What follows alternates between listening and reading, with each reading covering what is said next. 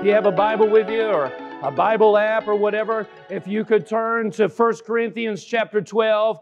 This is part 10 in a series that we began, as you can see, quite some time ago. But we're going to delve into some more things today because I think it's so imperative that we deal with the work and the ministry of the Holy Spirit, because that is what Jesus intended. He intended for the church of Jesus Christ to have the Holy Spirit working in them, working through them, ministering through them to others. Thank God for the presence of God available to us as believers. Amen? Amen. And so let's delve into this again. As you see, this is part 10 in this. You're turning in your Bibles or opening your app to 1 Corinthians chapter 12.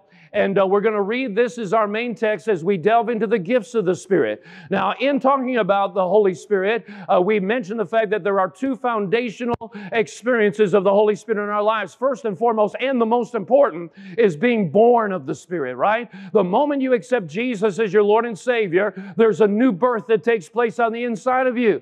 You are changed. Old things have passed away and all things have become new. You're a new creation in Christ because of the regeneration of the Holy Spirit in your life. And so you became, as Paul referred to us, as new men or new women. May have not looked any different on the outside, but on the inside, we were instantaneously changed the moment we accepted Jesus as our Lord and Savior, and the Holy Spirit came to dwell on the inside of us. Amen? Is everybody with me here today? I mean, this could be and should be exciting to us. And I have really said from the beginning that we need to become more conscious.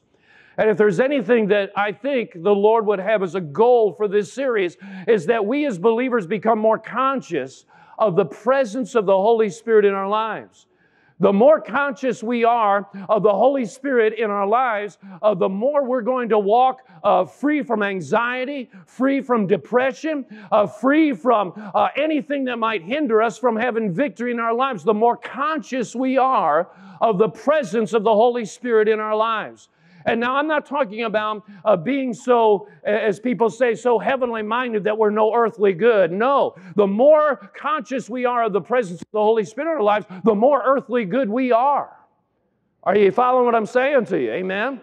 Amen. And so, I'm not talking about walking on some kind of cloud, oblivious to your surroundings and acting weird. I'm talking about just simply being conscious of the presence of God in your life, within you, by way of the Spirit of God who's regenerated you and made you a new person. And then also, a second foundational experience of the Holy Spirit in our lives is called the baptism with the Holy Spirit. And we saw that is subsequent to or follows being born of the Spirit, but they are both foundational, and they are both what God intended for every believer to experience. Every believer is to experience this subsequent, or this experience that follows the new birth or born of the Spirit. Every believer is to experience this baptism with the Holy Spirit, and the initial physical evidence biblically is the speaking in a heavenly language, a spiritual language, or as some refer to, and even most of our Bibles, another tongue. Speaking in other tongues is biblical. It's biblical, and it was always intended for the church. And so we've looked at some of these things, and we understand, I trust, some of these things. Some have actually received this baptism in the Holy Spirit since we began this series, and we're thankful for that. If you did, if you've received the baptism of the Holy Spirit since we began this series, and you received your spiritual language, I want to encourage you, pray in the Spirit and with your understanding on a regular basis. You don't have to do it. In fact, you probably shouldn't do it in front of other people unless they're praying with you and that kind of thing. Pam and I, we pray together. We pray in English and with our understanding, or we pray in English and in other tongues. And so that's all right because we both know what we're doing and we don't get confused by that at all. Amen. But my point is, continue to do that. Continue to pray in the Spirit and with your understanding in your devotional time. It's so important because he that speaks in an unknown tongue edifies himself, strengthens himself, builds himself up. If you're being tempted to sin, if you have a weakness in your life, one of the things you can do if you're baptized with the Holy Spirit is begin to pray in the Spirit, pray in other tongues. Yes, another aspect of resisting sin is you speak the Word of God as Jesus did, as it's recorded in Luke chapter 4 and Matthew chapter 4. The devil came to him on the mountain of temptation, as they call it, and he spoke the Word and resisted the devil and his temptations by speaking the Word of God. But also, you can do that and should do that, but also also pray in the Spirit. Pray in the Spirit, because that gets you out of the flesh and more into the Spirit. And the more out of the flesh you are, the more you'll overcome the temptation of the flesh. Does that make sense? Amen. And so again, those things are vital to us. Now, in 1 Corinthians chapter 12, we're going to begin, as we've already delved into this a little bit. Today, I'm going to talk to you about one of those gifts of the Spirit. I thought we'd get to it last week. We didn't have time. We ran out of time. We will get to it this week. And we're going to talk about prophecy. That's one of the 9 manifestations or gifts of the Spirit mentioned here in 1 Corinthians chapter 12. And so let's read from the Scripture. And if you have your Bible app, it's there. I will have it up on the screen for those that might not have brought their Bible, but I encourage you, as always, see it in your own Bible. Underline it, highlight any of these scriptures, whether it's about the gifts of the Spirit or anything. You need to have a Bible, and I know you can do it with your Bible app as well. You can highlight, you can underline, and everything else. I'm an adherent to a real Bible. I use electronic Bibles as well. I have a whole software package of hundreds of volumes of different books, including different translations. And so I use that as well. And sometimes I use that in order to copy and paste so that you can have a different translation up on your PowerPoint sometimes too, right? So you can see it. But I'm not against that. But there is something in my humble opinion about having your own Bible and having it marked up with notes on the side and everything. Something about it, it makes it more yours. I'm convinced of that, and I don't care what age group you're a part of. I don't care if you're young or old. There's something about a physical Bible. Now, you could take that or leave it. Maybe you're different than me, and I'm sure you are. But in any case, some people would say, well, you're just old-fashioned. Well, you know, I think we need a little old-fashioned compared to what the new fashions are. Amen. Anyway, 1 Corinthians chapter 12, starting with verse 1. It is on the screen for those of you that need it. It says this: Paul, anointed, inspired by the Holy Spirit, now concerning spiritual gifts. I'll pause there just for a moment. Some have suggested that it really, gifts is in italics, so really it could have been translated concerning spirituals or things that pertain to and are of the Holy Spirit, some suggest. And so concerning these things, brother, I do not want you to be ignorant. Now, I'm going to propose to you, as I said kind of in a different way last week, that unfortunately there is a lot of ignorance about these gifts of the Spirit that he's about to mention.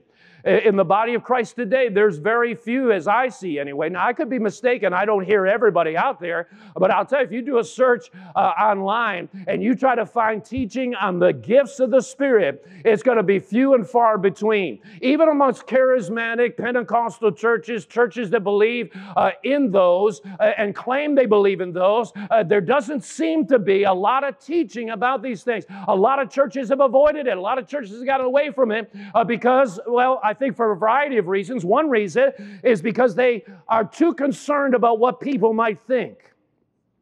And they're afraid of trying to, scaring people away by the gifts of the Spirit. I remember years ago when a guy I used to know, he was afraid to have his friend come to his church, which was a full gospel church, because there was this one sister who almost every week she'd give a word from the Lord, and he was afraid to invite his friend because he was afraid that sister so-and-so would scare him away. How many of you know what I'm talking about, all right?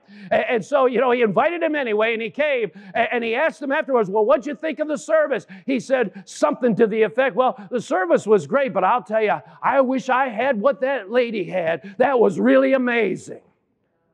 Well, you know what? What he thought that would be the response of his friend wasn't the response at all. He was blessed by that word from the Lord. Are you following what I'm saying? And sometimes we get it caught up in our minds. Remember I said to you, I think last week before, whatever it was, the world is looking, in general, the world is looking for something real and something supernatural. And unfortunately, they're looking for it in all the wrong places, like the old song, looking for love in all the wrong places, right? I know that's a worldly song, and you are Christians, all right? But you can't help but hear those songs if you've been around long enough, right? But anyway, they're looking for the supernatural in all the wrong places. Let's show them what the reality of it is. Let's show them the supernatural God that we serve, who's greater than anything the enemy, the devil, might have. Isn't that right? And again, we cannot conjure these things up. We cannot invent them or bring them out ourselves. We've got to depend on the Holy Spirit to do so as He wills. Amen? But we need not be ignorant. We need to learn as much as we can about these things. So Paul said again, by the Spirit of God, I do not want you to be ignorant. You know, I'm reading on now, you know that you were Gentiles, carried away to these dumb idols, however you were led. Therefore I make known to you that no one speaking by the Spirit of God calls Jesus accursed, and no one can say that Jesus is Lord except by the Holy Spirit. There are diversities of gifts, or different kinds, but the same Spirit. There are, as we go on with this, there are differences of ministries, but the same Lord, and there are diversities of activities, but it is the same God who works all in all. Notice the last sentence, but the manifestation of the Spirit is given to each one for the profit of all. Going on with the next verse, verse 8, for to one is given, and here he delineates the 9 manifestations of the Spirit. And so he goes on, for to one who is given the word of wisdom through the Spirit, I emphasize on the screen all the times it mentions the Holy Spirit. To another, the word of knowledge through the same Spirit. To another, faith by the same Spirit. To another, gifts of healings by the same Spirit. To another, the working of miracles. To another, prophecy. To another, discerning of spirits. To another, different kinds of tongues. To another, the interpretation of tongues. But one and the same Spirit works all these things, distributing into each one individually as He wills. And so it's all according to what He wills at any particular time. It's what He wills at any particular time that these 9 manifestations of the Holy Spirit, these exhibitions, if you will, these showings forth, if you will, of the Holy Spirit, they operate as He wills, not by our will, not by our choice, but as the will of God, as He so chooses to do that. So the 9 of them, as you see up on the screen, are delineated there. There's 9 of those. And as I mentioned to you last week, there are 3 categories of the gifts with 3 in each of those categories. And this is something people have put together over the years, and it's helpful to us. As I said last week, I think, in myself anyway, God has given us systematic minds that like things in order. It helps us, one thing that does is it helps us retain the knowledge or the understanding. Isn't that right? When we can have things said to us or taught to us in an orderly way, we're able to retain those things that much better. And it seems that the Bible is not really systematic to that extent. And so having these minds that tend to lean toward wanting things to be orderly or systematic, that shows, or that forces us to study the Scriptures so that we put them in a systematic way, and by doing so, we retain better that which the Scripture teaches. Does that make sense to you?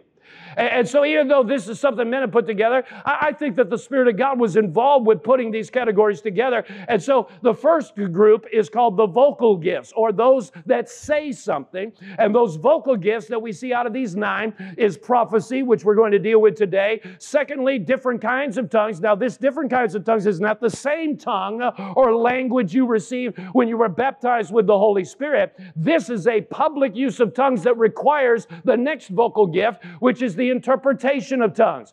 Now, many people think, and I think that they're probably right in general, is that different kinds of tongues with the interpretation is equivalent to prophecy. We'll talk about that more when we get into it. But all 3 of these deal with communication. They're vocal gifts that deal with communication, and we'll show you some of the reasons for that, or some of the meaning of that as we go on into this. Now, the 3 categories of the gifts also, there are the revelation gifts, or those gifts that reveal something. They're the word of wisdom, the word of knowledge, and the discerning of spirits. We're not going to get to that quite yet now. And then finally, they are categorized as the power gifts, which are the gift of faith, or special faith, or wonder-working faith, as the Amplified, the classic Amplified translation says, the gift of faith, gifts of healings, and then the working of miracles. And I think everybody would agree we definitely need more of the gifts of healings and working of miracles within the church and outside, being used of God in those areas as well, wouldn't you say?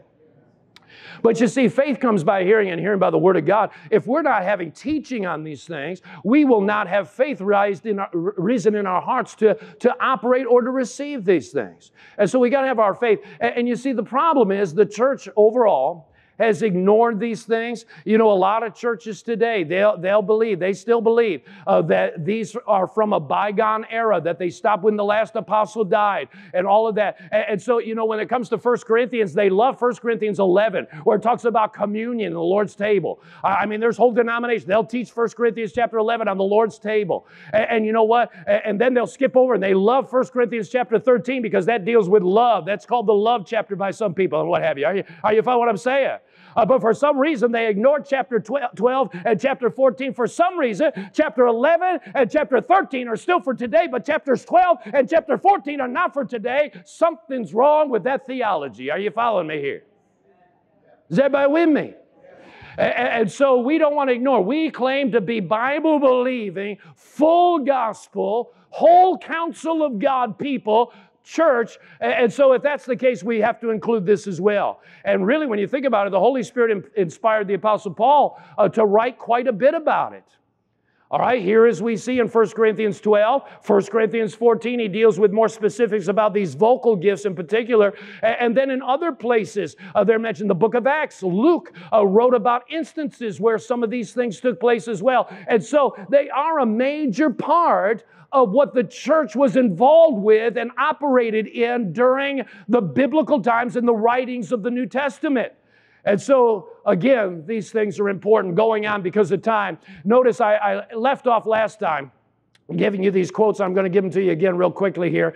And they went like this. When the gifts of the Holy Spirit are absent, the church experiences less spiritual vitality and effectiveness. Rick Renner goes on. We must embrace these supernatural manifestations, knowing that God gave them to the body of Christ because we need them. He never intended for the gifts of the Holy Spirit to be a cause for embarrassment. He gave them to make us smarter and sharper. God wants the gifts of His Spirit to impart supernatural wisdom and revelation to us. He designed them to take us higher and to enable us to demonstrate His love and His power on the earth. Now, vocal gifts. Let's talk about this one, prophecy. We saw it delineated in 1 Corinthians chapter 12. Let's talk about prophecy. It is defined this way. Is everybody doing okay yet this morning? Prophecy, to speak by inspiration in the form of prediction or simple discourse, to speak on behalf of another. Let me pause there. Sometimes when people hear the word prophecy, they always think it has to do with predicting the future. But prophecy in and of itself does not have to include prediction of the future. Prophecy in and of itself can be, as it's stated here, a simple discourse or an encouragement from the Lord. It's speaking on behalf of another. And in our case, it's definitely speaking on behalf of God as one is inspired by the Spirit of God, not necessarily a future prediction. In fact, the simple gift of prophecy that we're going to deal with primarily doesn't have to have, it often does never have any kind of prediction at all. And we'll see that as we go on. But it's simply the Lord speaking to us through someone to bring edification, exhortation, and comfort into our lives. And then also it's defined this way.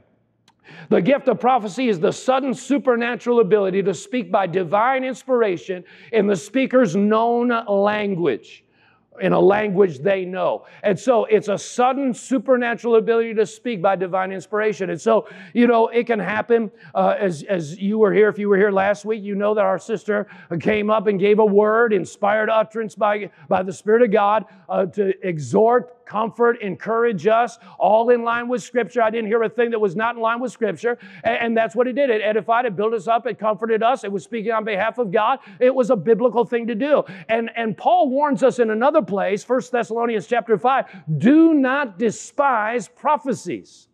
Do not despise prophesy, and to not quench the Holy Spirit. Too many churches have quenched the Holy Spirit. And I understand that temptation. Because, you know, we have such a tendency, all of us do, that we want to be, respected by others, respected by people that come in and all of that. But you know what? We've got to stick to the Word of God. Let's be, if you will, not stupid, but let's be, as Paul declared, fools for Christ. If we're adhering to the Scripture, if we're trying our utmost to follow the Word of God as our standard of faith and practice, then we need to at least embrace these things and not reject these things or put them off to a bygone era. All right, now there are 3 levels of prophecy that we see in the Word of God. Are you getting anything out of this so far?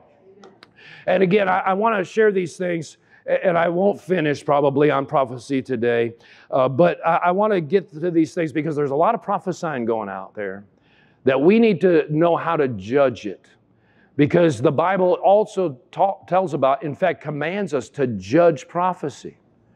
And in order to judge it, we have to have some guidelines as to how do we do that. And that's part of the goal in talking about prophecy. You know, there was a lot of people out there prophesying, you know, thus saith the Lord, Donald Trump will be president again. He'll be reelected and all that kind of thing. Well, that didn't happen during this time. And so, you know, you have to wonder. One guy, he had enough integrity. He said, you know what, I'm stepping down now. I'm not going to be prophesying anymore. I missed it, and I need to kind of get collected again. I need to get myself, adjusted in these things because I missed God. And so, he had enough integrity to say, you know what, I prophesied that over and over again. I think he did. And then when it didn't happen the way he predicted it to happen, he said, you know what, I missed God. And so he stepped down from ministry for a time. I'm not saying he needed to do that, but I'm saying he did that. And that was a show of integrity, wanting to please God and do what was right and to prophesy correctly. Amen?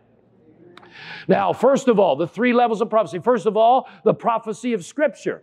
Now, all Scripture, as far as the simple definition of prophecy, speaking on behalf of another, all Scripture could be said to be prophecy. Even though it's not all predicting the future, it's all, if you will, speaking on behalf of God. Are you hearing what I'm saying to you?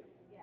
All right, and so in that sense, all Scripture could be considered prophecy. In fact, we won't go there because of time, but 2 Peter chapter 1, verses 19 and 20, it talks about that the prophecy of Scripture was given in old time because holy men of God were moved by the Holy Spirit. And that's speaking of the Old Testament. And it would include predictive kind of prophecy, but it doesn't mean it's all necessarily predictive. And I also want to say this, the Scripture all of it is truly stated. But not all of it is truth. This is a sideline, but I think people need to understand that. If you read through your Bible, you know that there's records of things that are truly stated. It really happened. I mean, David committing adultery with Bathsheba really happened. But how many of you know that's truly recorded and truly stated? But that's not truth to live by. You understand what I'm trying to say? Is everybody with me here today? All right, on the other hand, there's a lot of truth to live by. There's a lot of absolute truth to live by in the Scripture when it has to do with that kind of thing. But other things are just truly stated as having happened, but they weren't necessarily the will of God, right? Does everybody follow me here today? All right, so the prophecy of Scripture, we know it's God-breathed. The breath of God is on it, 2 Timothy 3:16. This is the only type that is inerrant or has no errors and is infallible. The prophecy of the Scripture, especially in the original languages. But of course, we've got so many translations, we can always get the right message from our translations every single time, especially when you compare translation with translation. You don't have to be concerned about that. And so it's the only type that's inerrant and infallible. And this type is no longer being given today. Don't let anybody tell you that there's more Scripture being written today or since the Apostle John wrote Revelation. There's no more Scripture. I don't care what Joseph Smith thought. He did not write Scripture. Is everybody with me here today? Nor anyone else. And so it is not being given today. Now notice the note here at the bottom of the PowerPoint. The other two levels, remember there's three levels talked about in the Scripture of prophecy. The other two levels of prophecy that we're going to refer to in a moment must be measured and judged by this level. This is the highest level, right? If this was inspired by the Holy Spirit, and it was, then the Holy Spirit will never contradict Himself through someone speaking. It will always be in line with this Scripture. And we need to always keep that in mind, no matter what. Now, the second level, I pray you're getting some out of this because I know I'm about out of time, but that's all right. We're going to make it. The ministry of the prophet. Now, if you look right there, you're in 1 Corinthians chapter 12, I trust. Are you still in 1 Corinthians chapter 12? And so notice now, after, we read through verse 11. Now, we're not going to take time to read from verse 12 on right now anyway. We might in a future time. It talks about and gives the metaphor of the human body, comparing it to the body of Christ and how we are all members one of another, and we all have different functions as members of the body of Christ, and we're all needed by the other members. We are all needed by each other. You know that, right? I mean, my little pinky finger, it may not be, all that important compared to my heart or my liver and whatever, but I still want my little pinky finger. I need it. You know what I'm saying? All right, and so he gives that metaphor in verses 12 through the end, really. But notice what it says when he gets down to verse 27 of 1 Corinthians 12. Are you there? It says, now you are the body of Christ and members individually. And God has appointed these in the church. First, apostles. Secondly, prophets. There's that word prophets. There's that ministry of prophet. Third, teachers. After that, miracles. There are those that actually have a ministry. And in the context, it would be synonymous with the working of miracles from the previous part in this same chapter. And so some actually have a ministry of the working of miracles. Then gifts of healing, same thing. Helps is an anointed ministry, a helper in the body of Christ. How many of you know in this listing, nor in any of the listings of the New Testament of ministry, is music ministry mentioned? But I think all of you would agree the music ministry is a great help. Nowhere in any listing that I have found in the New Testament is children's ministry listed, but I think everybody would agree that children's ministry is a great help, right? And we could go on with that. And so helps covers a broad spectrum of different ministries in the body of Christ. And then he says administrations, varieties of tongues. It says he's appointed them. Then he says, are all apostles? What's the understood answer? No. Are all prophets? What's the understood answer? No. And so again, not everybody's a prophet, but yet we saw a little bit last week. We'll see more in a few moments. Yet God, through the Apostle Paul, said to every believer that you may prophesy. But just because someone prophesies doesn't put them in the ministry of the prophet. Is everybody with me? All right, and then it goes on and it mentions other ministries as well, giftings that are part of those ministries, even diversities of tongues. When it says, do all speak with tongues, he's not talking about the result of being baptized with the Holy Spirit speaking in tongues. He's talking about this ministry in the body of Christ of speaking in tongues with an interpretation by someone else or by the same person. It's a different type of tongue that brings ministry to the body as opposed to that kind of tongue that's the baptism with the Holy Spirit and you pray and have that spiritual language for prayer. And so that's an explanation of that real brief. But anyway, let's go on with this ministry of the prophet. Prophets, it's up on the screen. Prophets prophesy, but not all that prophesy are prophets. Turn with me, if you don't mind, to Acts chapter 21. Acts chapter 21. I pray that you're getting something out of it. This is so important, I think. It's part of the Bible. And we're Bible people. Amen? And we want to know as much as we can the full counsel, the whole counsel of God. And so in Acts chapter 21, this is an interesting passage here as we look at some of this and, some of the things that took place with this. And we're going to just kind of look at a few of these verses for sake of time. But notice now, it says, beginning with I guess we'll start with verse 8 of Acts chapter 21. What verse did I put up there? I put verse 8. Good. I'm consistent. Notice what it says. Verse 8, Acts 21. On the next day, we who were Paul's companions, remember Luke is the writer by, the Holy Spirit inspired him, but he's the writer of the book of Acts, same one that wrote the Gospel of Luke. And so he says, on the next day, we who were Paul's companions departed and came to Caesarea and entered the house of Philip the evangelist, who was one of the 7, that's back from Acts chapter 6. He was one of the 7 deacons or diakonos originally appointed. Philip the evangelist, who was one of the 7, and stayed with him. Now notice verse 9. Now this man had 4 virgin daughters who prophesied. And so he had 4 daughters who prophesied. But yet notice as we read on with this, very interesting, verse 10, and as we stayed many days, a certain prophet named Agabus came down from Judea. And when he had come to us, he took Paul's belt, bound his own hands and feet, and said, thus says the Holy Spirit, so shall the Jews at Jerusalem bind the man who owns this belt and deliver him into the hands of the Gentiles.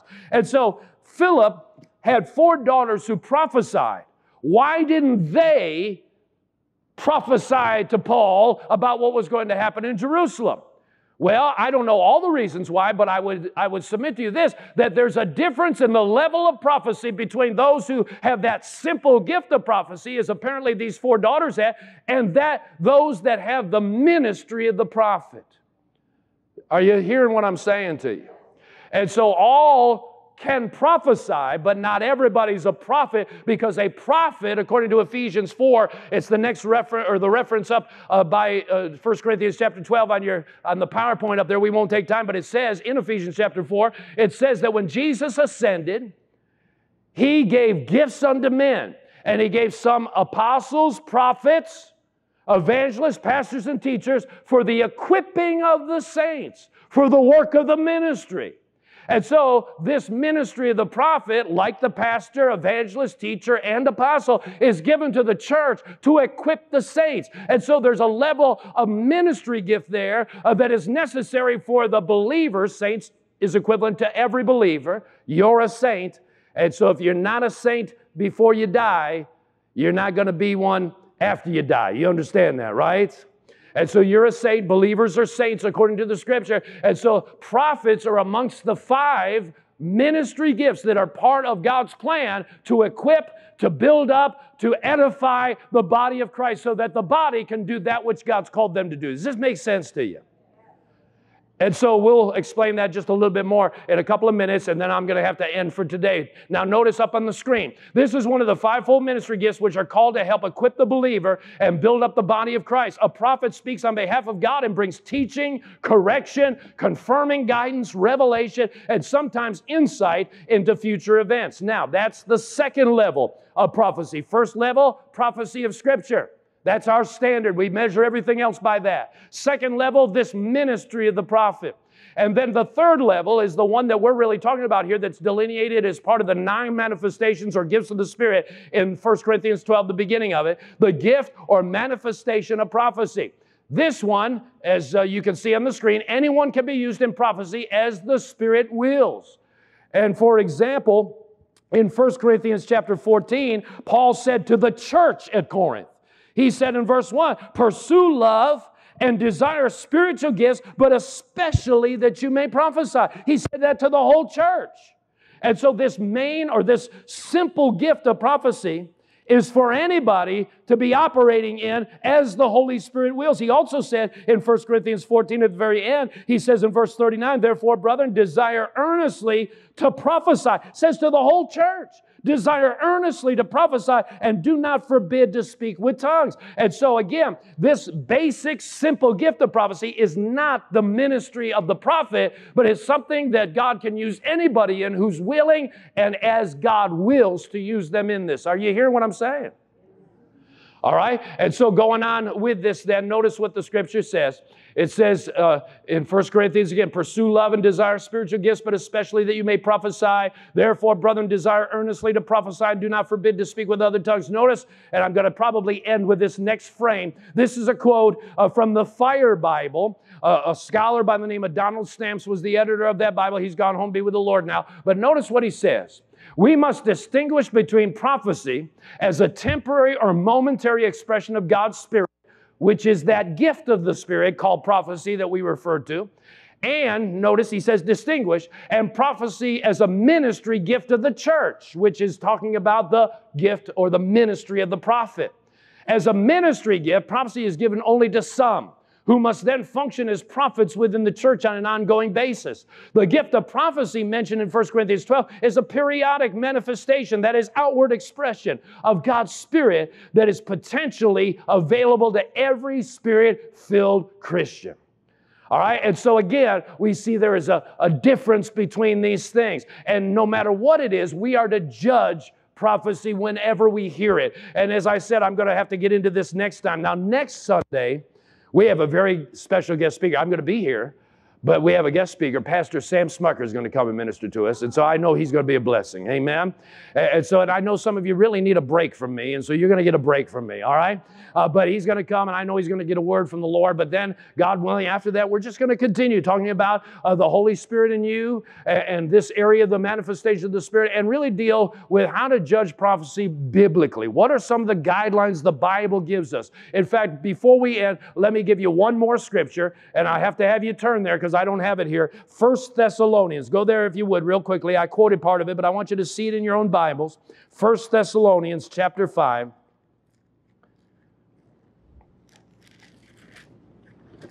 And this tells us, at least it tells me, that the Apostle Paul found that believers in his day were struggling to a certain extent with this idea of the gifts of the Spirit as well, for whatever reason. And so in 1 Thessalonians chapter 5, notice again what it says in verse 16 of 1 Thessalonians chapter 5. If you're there, say yes.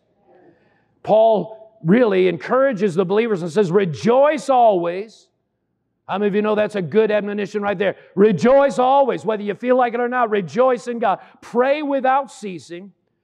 In everything give thanks, for this is the will of God in Christ Jesus for you. Do not quench the Spirit, or the idea is to extinguish the Spirit. Do not despise prophecies. But notice the next thing. Test all things.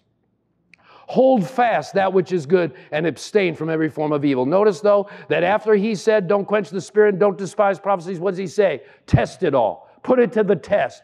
That has the idea of to judge it, to not judge it in a condemning way. We don't condemn the messenger who's trying to obey God, but we do judge it in terms of whether or not it's biblically based. Amen? If it's in line with the Holy Spirit-inspired Bible, the Scriptures, that's how we test it. We don't want to despise prophecy, but we want to be willing and able to test it. And one of the things you need to be aware of is there might be some out there that prophesy and they don't want you judging. Some of these guys, they are a little bit on the haughty side, and they'll say, well, who are you to judge a prophet of God? Well, who I am is a child of God who has the Scripture that tells me that I'm to judge prophecy. I'm not judging you, brother. I'm not judging you, sister, but I'm just judging the message as to whether or not it's in line with the Word of God. Are you following me? Amen?